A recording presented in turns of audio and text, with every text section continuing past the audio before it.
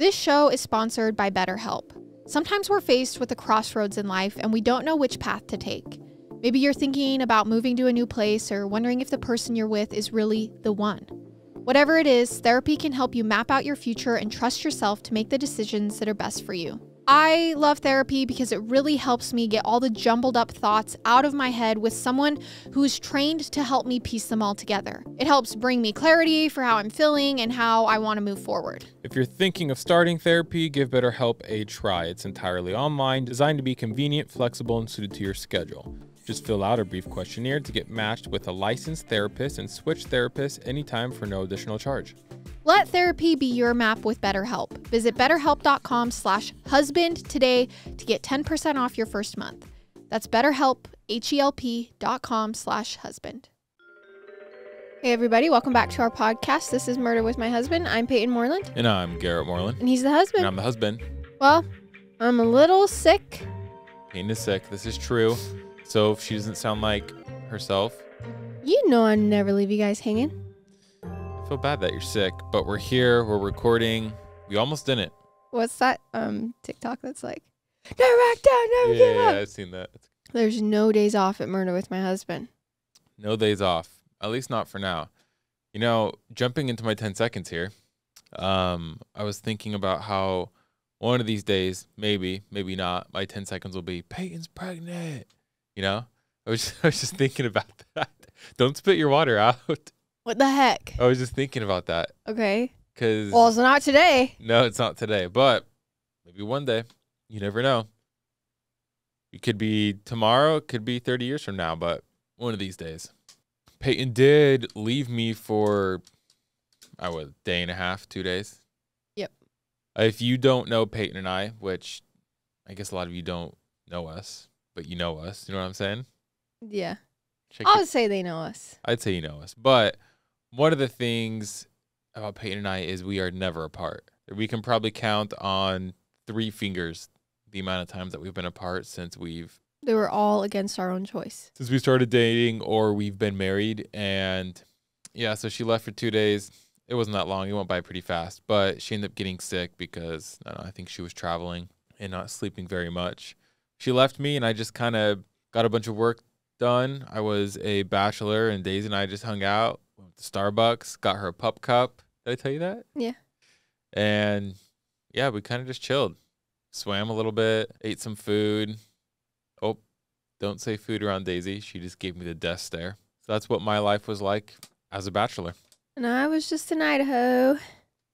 Being a hoe. Doing cowgirl things, riding horses. No, just kidding. Peyton does not ride horses. Eating potatoes. Eating potatoes. So Daisy and I hanging out, golf, and our non-pregnancy announcement. That's about all I've got for everybody this week. All right. Our case sources are Dial M, The Murder of Carol Thompson, The New York Times, CBS News, Park Rapids Enterprise, court transcripts from lawjustia.com, MNOpedia.com, and the Star Tribune. Okay. At first listen, today's case will sound reminiscent of a classic 90s slasher film. Somewhere in a quiet, middle to upper class neighborhood, there's a stranger lurking in a house. A woman is home alone, upstairs, and there's an elaborate, over-the-top plan to take her life. Today's story even comes with a gruesome chase scene, one where you think our damsel in distress is going to escape, get to the neighbors on time, and finally expose the identity of her assassin, only for her to die just before she can get out the description. Except today's case isn't a 90s slasher film, and our damsel in distress isn't an actress. She was a mother and a housewife in 1960s Minnesota, and her name was Carol Thompson. You know, whenever anyone brings up like the 1960s, 1950s, I think of that movie with Harry Styles, Don't Worry, Darling. Yeah. We watched it together. Actually, it was a decent movie. The concept was pretty crazy, but... Well... What? Florence Pugh and Harry Styles together, that was like a good... That was a combination we needed. It was good. Isn't he married to Olivia Wilde? No. Or girlfriend? I think they were dating. I don't know about now. Anyways, pretty good movie. If you haven't seen it, go ahead and watch it. It's just kind of a crazy concept. Especially how they use the like 1950s, 1960s. Well, because of course vibe. that's what they'd want their women. Yeah. if in a pretend world. Of course, that's the era they would pick. Well, then there's more context to it on why Right, and everything. It's a good movie. All right, our story today begins in March of 1963 in a blossoming upscale neighborhood of St. Paul, Minnesota, known as Highland Park. Carol Thompson was a 34-year-old stay-at-home mom of 4, with kids ranging from 6 to 13 years old. And her husband was one of the most respected up-and-coming attorneys in the Minneapolis-St. Paul area. But growing up, Carol imagined more for herself than just being a housewife. Born on October 11th, 1928, Carol was the only child of a well-known business owner, and her parents had high expectations for her future as well. She certainly had the brains, the charm, and the resourcefulness to make any dreams come true. But Carol had a specific passion for literature.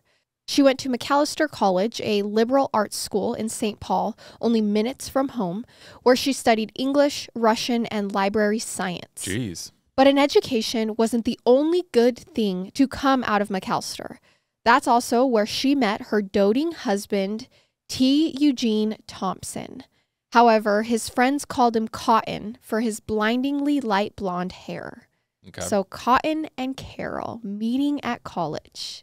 Eugene was a year older than Carol and had grown up as the son of a chicken farmer about 120 miles outside of St. Paul in an area known as Blue Earth, Minnesota. But Eugene had no desire to follow in his father's footsteps and take over the family farm. He also loved literature, but even more than that, he loved to argue. He imagined a world where one day he'd be the Chief Justice of the Supreme Court. So after serving 18 months in the Navy in World War II, Eugene enrolled in Macalester to study economics and political science. He also planned to get his law degree one day, which might be what he said to win over Carol when the two met in 1947. Less than a year later, by their sophomore year of college, the two were engaged. Carol's parents weren't happy to hear that Carol would be dropping out of college to play the role of housewife. But at this point, her priorities had changed. After all, it was the 40s, and Carol bought into the saying, "Behind every great man, there's a great woman." She believed her new purpose in life was to support her husband, Eugene, help him reach his goals of becoming a successful lawyer. Okay. And it didn't take long for Eugene to win over the affections of Carol's parents as well. On March 27th, 1948, the two were married in a modest ceremony in St. Paul's Unity Church. And as the years went by, it seemed Carol had put her stock in the right partner. Eugene graduated from law school in June of 1955, quickly passed the bar, and got himself a job at a firm in St. Paul, one that handled everything from divorces to personal injury suits to criminal cases. With the salary he was making, Eugene felt certain Carol would never need to work a day in her life. And from there, his status only grew. He began teaching part-time at the William Mitchell College of Law. He'd taken on a role in both state and national bar associations. And on the weekends, Carol and Eugene were regularly seen at the Presbyterian Church. Eugene even subbed in as a member of the choir. By all accounts, the Thompsons were a well-rounded family. Although much of the time, Eugene was off jet-setting somewhere for work, yet Carol didn't seem to mind. She felt confident that Eugene was a loyal father and husband. Instead, she kept busy playing bridge, teaching Sunday school. She was also the president of the local women's association and the Lawyers' Wives organization. Okay. To say that the Thompsons were pillars in the St. Paul community would have been an understatement. Everybody knew them, and everyone seemed to love them. You know, it's kind of crazy to think back, you go back to the 40s, 50s, 60s, 40s and 50s especially, such different times. Mm-hmm. You know, it was just a different world. And great, I know there's people that are listening who were born in the 60s and so forth, but I think it's different being like an adult in the 60s, you know? Mm-hmm. Like being a 30-year-old married adult, just such different times. I don't think I would have been a very good girl in the 40s and 50s. I mean, wife. I would have had to cook. I would have had to Hey, you cooked last night. It was fantastic. I should never attempt to cook unless it's HelloFresh. No, you're doing great. HelloFresh, he's a good husband. So this brings us back to March 6th, 1963. It was a morning like any other, really. 34-year-old Carol Thompson had woken up before the kids and her husband. She tidied up the kitchen and began cooking bacon and eggs before they all ate and went their separate ways for the day. Carol liked the peace and quiet she got when the house emptied out. Sometimes she'd even go back to bed for a little bit, which was why on this particular day, Carol was happy to usher Eugene out a bit earlier than usual. He claimed he had to get to the office for something important. Then, a little before 8:30 a.m., the Thompsons' landline rang. Carol got up and wandered downstairs to the phone. It was Eugene's secretary. The woman put Eugene on the line, and he told Carol he had a busier day than expected, and he wouldn't be able to stop home in the afternoon like he'd originally planned. Carol was used to her husband's sudden change in plans, so she didn't even give it a second thought. She just sighed, hung up the phone, and retired back to her bedroom to read a magazine. What Carol didn't realize, though, was she wasn't the only person in the house at this point. Earlier that morning, a stranger had come into the Thompsons' home via the side door leading to the basement. There, he waited while the family ate breakfast, dressed, and went about their days. After Carol answered that call from her husband, the intruder creeped up the basement stairs and up to the second story of the home. Then, he ambushed Mrs. Thompson while she was reading in bed. But his weapon of choice was just as shocking as the attack itself. The man used the metal end of a rubber hose to try and knock Carol unconscious. What? Then he carried the half-awake Carol to the bathroom. Inside, the tub was still filled with water, presumably from someone who'd forgotten to empty it from their bath earlier that morning. So the attacker used it to his advantage. He attempted to drown Carol in the lukewarm water in her own bathroom. But that's when Carol came to her senses and escaped his clutches. She darted down the hall, sopping wet, trying to get as far away from the attacker as she could. Except the man had been armed with another weapon, a Luger pistol. He tried firing the weapon at Mrs. Thompson, only his gun wouldn't go off. Of course. He caught up to Carol, grabbed her, and slammed the handle of his gun into her face. But Carol was still standing. She rushed down the stairs and made her way to the front door. Meanwhile, Carol's attacker went to the kitchen, grabbed a knife, and caught up with her again before she could make it out of the front door.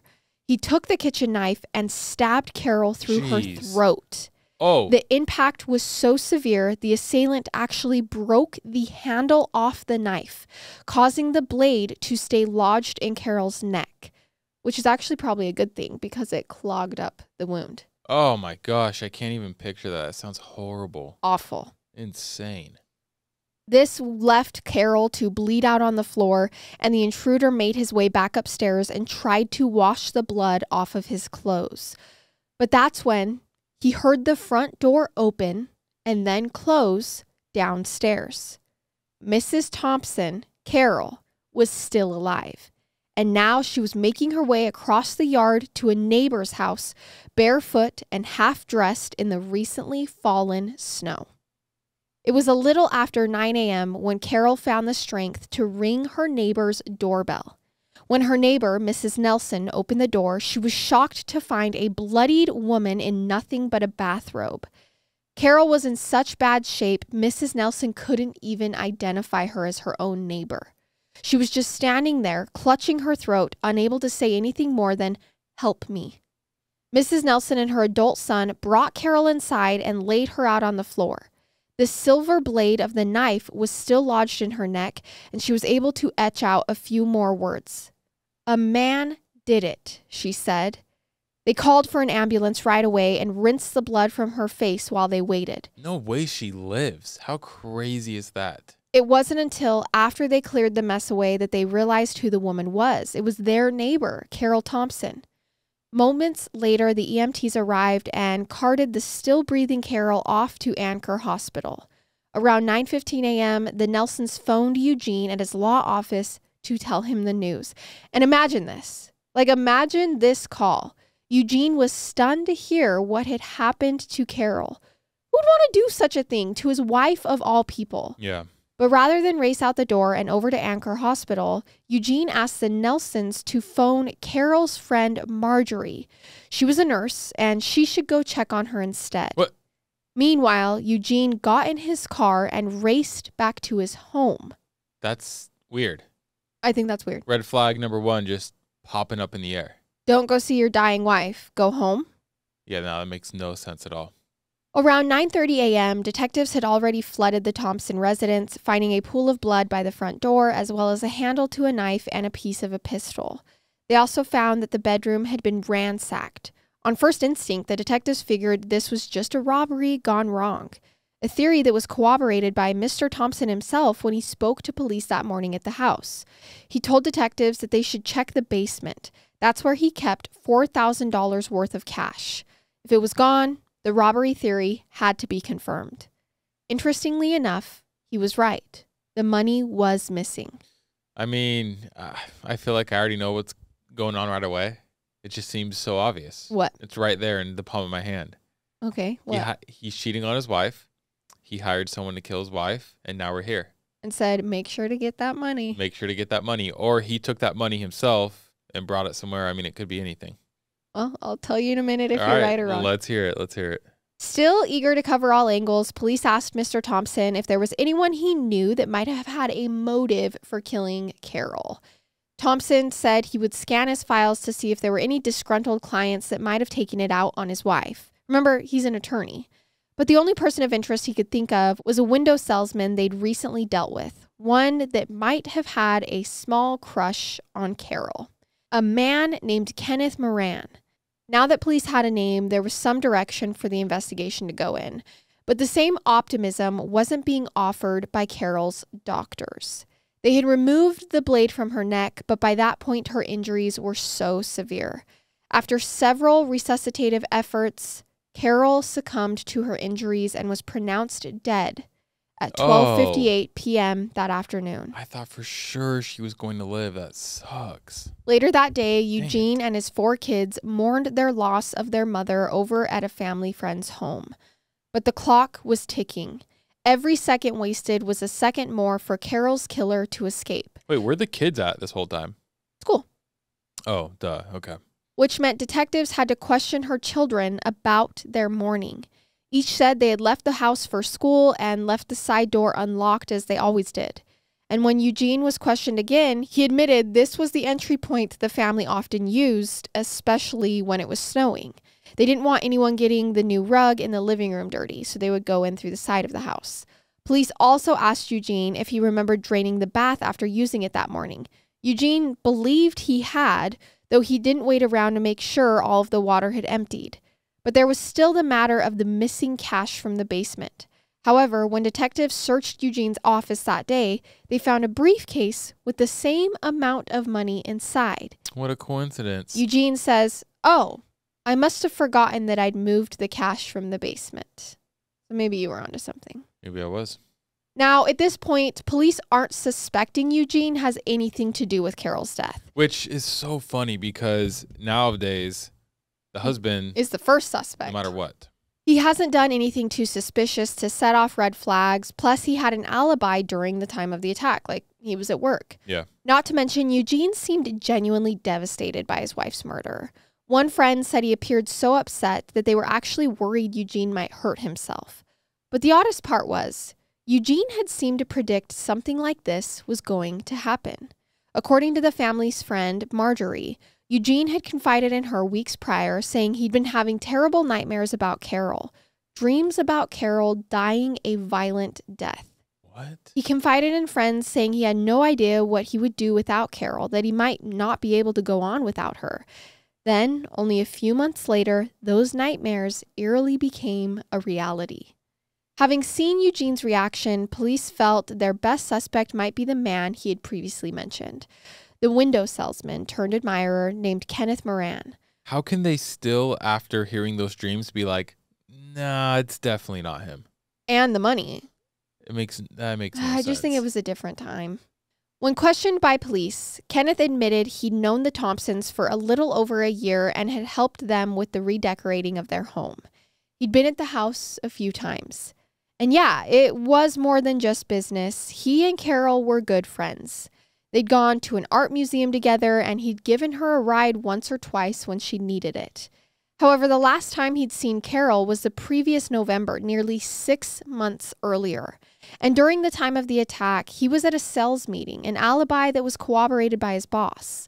Kenneth admitted that while the two were friendly, there was never anything more than a platonic relationship between the two of them. They shared similar interests, and that was that. So with this information, police feel confident they can cross Kenneth off the suspect list.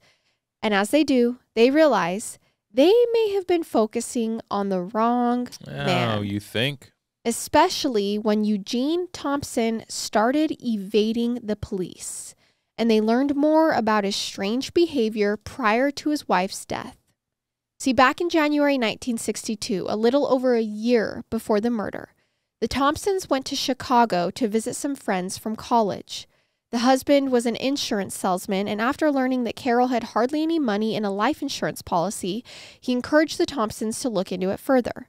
Immediately upon returning, Eugene started to look into options. He purchased a plan for Carol that specifically paid out on accidental deaths. But he didn't just buy one. Thompson went on to buy 8 different policies from 8 different insurance companies. You can do that? Apparently. Might need to look into that. Racking up a total of over $1 million on his wife, Carol. Okay. That's about $10 million today. But Eugene only had a life insurance policy of $400,000 on himself, which was incredibly strange, especially since he was the family's primary breadwinner. However, there was another suspicious matter, and it involved the family's dachshund, Shatsy. In the months prior to Carol's murder, the family had done that redecorating on their home, which included brand new carpeting in the house. Come January 1963, just 2 months before Carol's death, Eugene decided they needed to find the dog a new home because it wasn't trained very well and it was going to make a mess on their new carpet. Of course, the kids were devastated by the absence of Shatsy, but Carol didn't seem to ask too many questions. Plus, the dog barked incessantly whenever a stranger came to the home, which seemed to be a nuisance to Eugene, and maybe even Carol as well. You would kill me if I was like, I'm giving Daisy away. Well, Daisy, do you hear that? Dogs who bark all day, they have to get to a new home. So start barking. Except it wasn't just this missing dog, which would be protection if a stranger came in, and this life insurance policy that made police narrow in on Eugene Thompson. It was also the incessant affairs he had with other women. See, there was a side of Eugene that very few got to see. The side who'd show up at some of St. Paul's fancy private clubs, sporting a black top hat and a silver cane. The side that carried around wads of cash, sometimes even a gun in his briefcase, boasting about his achievements.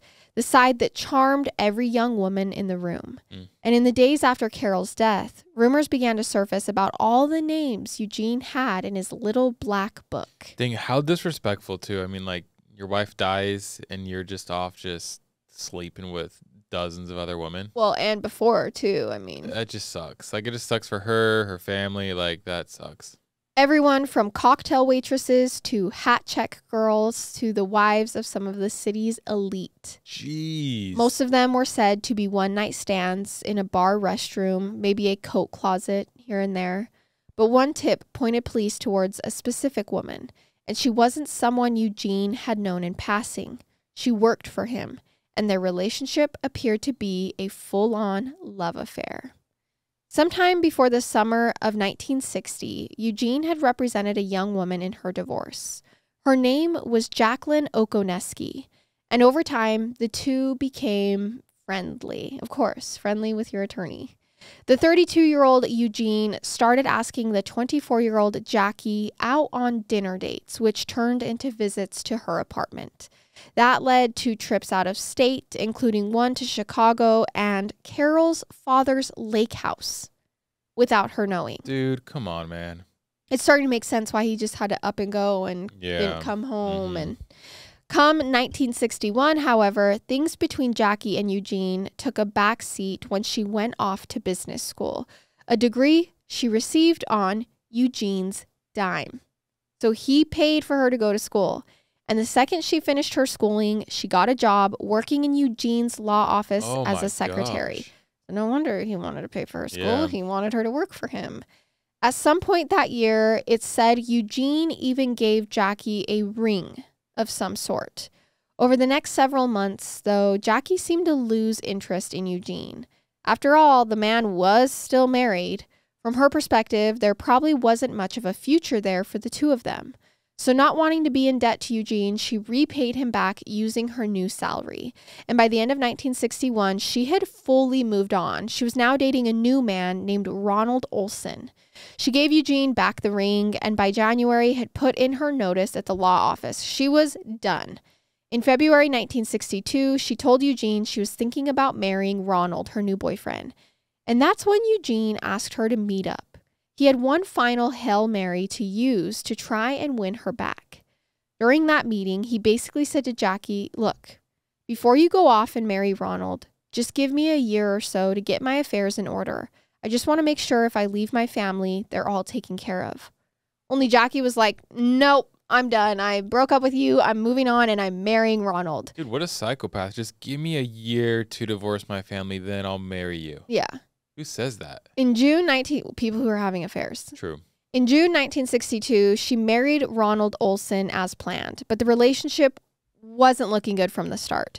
By the end of the summer, she was back in Eugene's office looking to file for another divorce. Hey, will you represent me in my second divorce? It was around this time Eugene made another attempt at winning her back. Over lunch, he told her, how about this? I'll put $10,000 in your bank account today if you promise to marry me. And Jackie still refused. She wasn't interested in being with a married man or breaking up a family. Instead, Jackie reconciled with Ronald and called off the divorce. Okay. Still, Eugene did whatever he could to keep her in his life, including offering her an apartment in a building he owned. Even by the end of 1962, his feelings about Jackie hadn't changed. He was, to put it frankly, obsessed. Yeah. He was obsessed with Jackie, which, I mean, considering that of all the affairs he's had, there must be something pretty special about Jackie. And she wasn't the only complicated matter that Eugene was hiding from his wife. Back in June of 1962, around the time Jackie and Ronald were tying the knot, Eugene received an unexpected call. It was a fellow alum from McAllister, a 40-year-old man named Norman. Norman, a married father of two, claimed he'd been arrested under false pretenses in Minnesota, and he could use Eugene's legal expertise. Eugene didn't quite remember Norman from college, but apparently Norman remembered him. And frankly, Eugene was happy for business. He agreed to represent Norman. And over the next several months, Norman and Eugene got pretty close. But what Eugene found was Norman wasn't exactly the stand-up guy he was trying to portray himself as. He had a criminal history and absolutely no moral compass. So when Eugene told him about his problems with Jackie and his desire to leave his marriage, Norman pitched a solution. Why not just plan a hit job on Carol Thompson? Eugene obviously took the idea seriously. After all, he'd already had a slew of insurance policies out on Carol. It's so crazy that he can even consider that, considering he's an attorney as well. It's just like he knows exactly what's going to happen. There's so You're gonna many get caught. other options. Well, yeah, divorce your wife. Just say I don't want to be with you. You make great money. It's not like you're desperately needing these life insurance policies. It makes no sense. Instead, we go so drastic and, oh yeah, let me Just kill her. hire someone to brutally kill my wife. And then what are you going to do with the 4 kids? You just think that Jackie, who doesn't even want to be with you, is going to move in and start taking care of those kids? Yeah. The wife was the one taking care of them. Like, Crazy. What are you going to do? Crazy to me. If it worked in his favor, he could certainly afford a contract kill. Then he committed further. He got rid of that yappy family dog sometime around January 1963. A move that devastated his kids, but made it a lot easier for a stranger to enter the home without being noticed. It also explained those strange dreams Eugene began having about his wife's death around the beginning of February. They weren't premonitions like he'd made them out to be. They were guilt nightmares because Eugene knew exactly what was coming. However, Eugene didn't quite know who would carry out the hit. That was left up to Norman, who by late February was scanning his Rolodex for someone to do their dirty work. Norman met with a few of his contacts before he learned of someone likely willing to do it for the couple $1,000s they were offering. Around March 3rd, 1963, less than a week before the murder, Norman met up with a man named Dick Anderson. Dick was a 35-year-old ex-Marine who'd been honorably discharged and given a Purple Heart in Korea. Wow. And when he wasn't doing freelance assassination work, Dick made a living selling roofing and siding. He seemed inconspicuous enough, so Norman sat Dick down and asked him if he'd be interested in making a little extra cash, about $2,000 to kill a woman, $3,000 if he could make it look like an accident. Which, mind you, is a little less than 30 grand today. So not exactly a life-changing amount of money. But Dick said he'd think about it. By that afternoon, he called Norman back and agreed to take the job, only under one condition. He needed $1,000 up front. Norman told him that wasn't a problem, and the two met up again the following day. Except Norman only gave him $200 and said he would have the rest of it soon. How do you go from getting a Purple Heart to being an assassin? Being literally like a hitman, an assassin. I don't know. But together, after he gives him the $200, they begin to lay out the plan. On the morning of the job, Mr. Thompson would leave the side door to the home unlocked, allowing Dick to come in and hide in the basement. And just going back to it, it'd be one thing if you were like an assassin for like evil people. Yeah. You know, you're like James Bond. Yeah, you're killing like, but like innocent, like random bystander, that's not okay. Mr. Thompson would leave for work earlier than usual that day while Carol sent the kids off to school. Then around 8:25 a.m., Mr. Thompson would call Carol. Eugene had already removed all the other phones in the house, so Carol would have no other option but to answer the one near the top of the basement steps. And that was Dick's cue to ascend the stairs. While Carol was speaking to Eugene, he'd strike Carol in the back of her head with the garden hose Norman had given him and carry her upstairs to the bathroom. Norman told him to make the blow swift and at an angle across the back of the neck so it looked like she'd fallen somewhere in the bathroom. There, a tub full of water would be waiting for Dick so he could drown Carol, finishing off the deed to look like an accident. Ooh, so this gets even more interesting because he filled the tub up knowing his wife was going to be drowned in there. I mean, he's an accessory to murder at that point, correct? Oh, yeah. And I mean, he's an accessory murder because it's his plan. He's the one coming up with everything, and he's the one who hired That's insane. A hitman. Mm-hmm. Every time we do a hitman story, I think, why are people still attempting to do this? Because they never go as planned. Literally, have we ever seen one executed? No.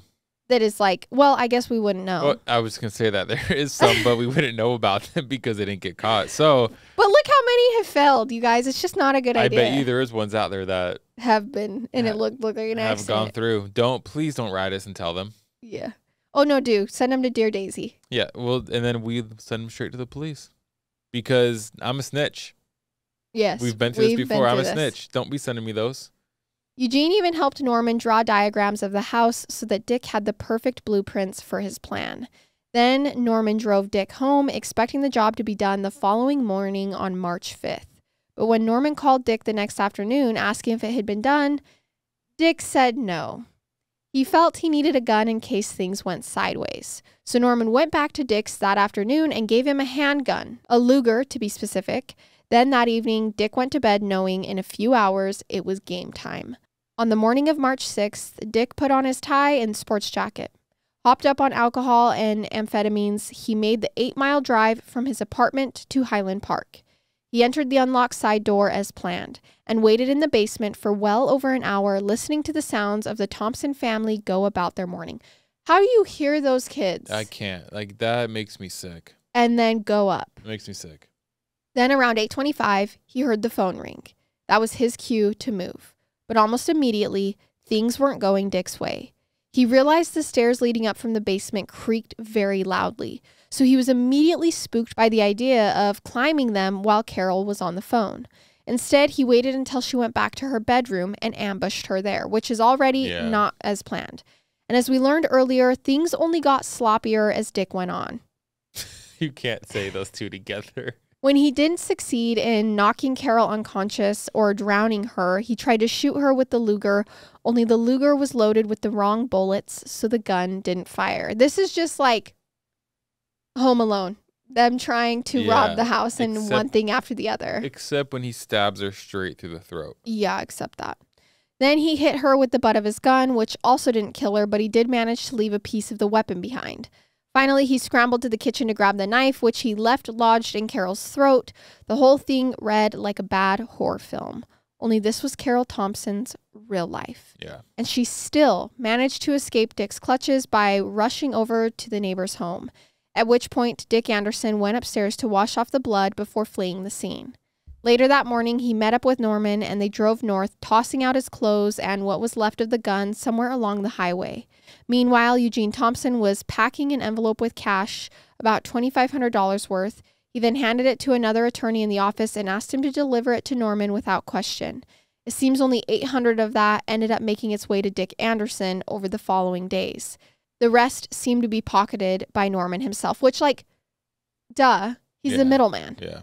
Dick said he was going out of town to Phoenix, Arizona for a few days and told Norman when he got back he expected to be paid out everything he was promised, or else. Only Dick Anderson never got the chance to collect. On April 5th, the St. Paul police showed the public fragments of the gun they'd found at the crime scene. They needed help identifying the owner, and apparently the gun Dick had been given was a customized Luger with a black and white laminate handle. Easy to spot if you knew it. 4 days after local news stations shared the image, a traveling salesman called the police saying he'd actually made that handle for his Luger in a shop class, and the gun had been stolen from him when his apartment was robbed back in February. As police dug further, they learned the robbers had given the gun to their boss, a man named Norman Mastrian. So on April 19th, police closed in on Norman and arrested him at his home. After learning he'd passed the gun to Dick Anderson, Dick was also arrested later that day by Phoenix police. Meanwhile, Eugene Thompson was still out there playing dumb. As news outlets broadcast the giant break in Carol Thompson's case, Eugene went before the press to say he was pleased with the outcome. He hoped justice would be brought to the men arrested. They for sure rat him out. There's no and ifs or buts behind that. It's like Eugene was so arrogant that he actually thought he was still going to get away with it. Did he not? Yeah. Boy, could he have been more wrong. By May 8th, both Norman and Dick had been charged with first-degree murder, but for over a month, both had stayed quiet about who was behind the murder.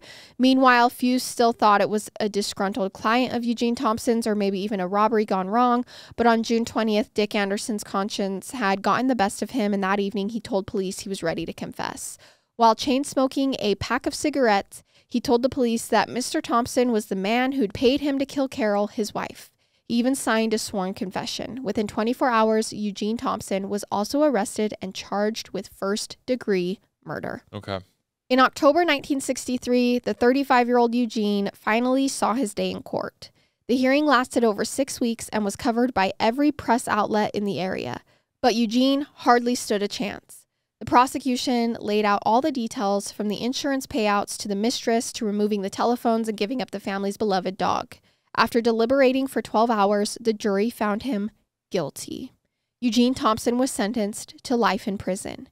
Meanwhile, the couple's 4 kids went to live with Carol's parents before growing up and starting lives of their own. See, and that's what's sad, too, is he ruins so many other lives just besides getting your wife killed. Yeah. Their eldest son actually went on to become a lawyer. Oh, good for him. As a state prosecutor who tried several first-degree murder cases. Wow. He was eventually appointed chief judge for the Southeastern District of Minnesota. Ultimately, however, Eugene only served 20 years of his life sentence before he was released on parole in 1983. Afterwards, Eugene remarried and tried to reconnect with his adult children, but at least for the eldest, he never really let his father back in. Eugene continued to deny his involvement in Carol's death even after his release from prison.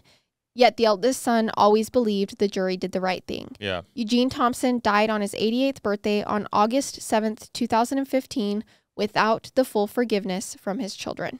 I mean, what do you expect? Right. I mean, it's pretty obvious. Yeah. And that is the case of Carol Thompson. That's so sad. I thought she was going to live. Like, when you started and she got over to the neighbors, I was like, oh, she's okay. Like, she's going to be okay. But I did say at the beginning that she would die before she got the name out. Yeah, I don't know. I always got hope. You thought in I was me. teasing? I always have hope. I'm always hoping. I think it's actually really devastating because Carol Thompson was getting cheated on. She was getting lied to. She was being betrayed. And then the ultimate betrayal of hiring someone to kill your wife. Yeah, just... For a girl that didn't even like you. And Carol did nothing wrong. She was a good wife, good mom. Just messed up. Yeah. All right, you guys. That is our case for this week. And we will see you next time with another episode. I love it. And I hate it. Goodbye.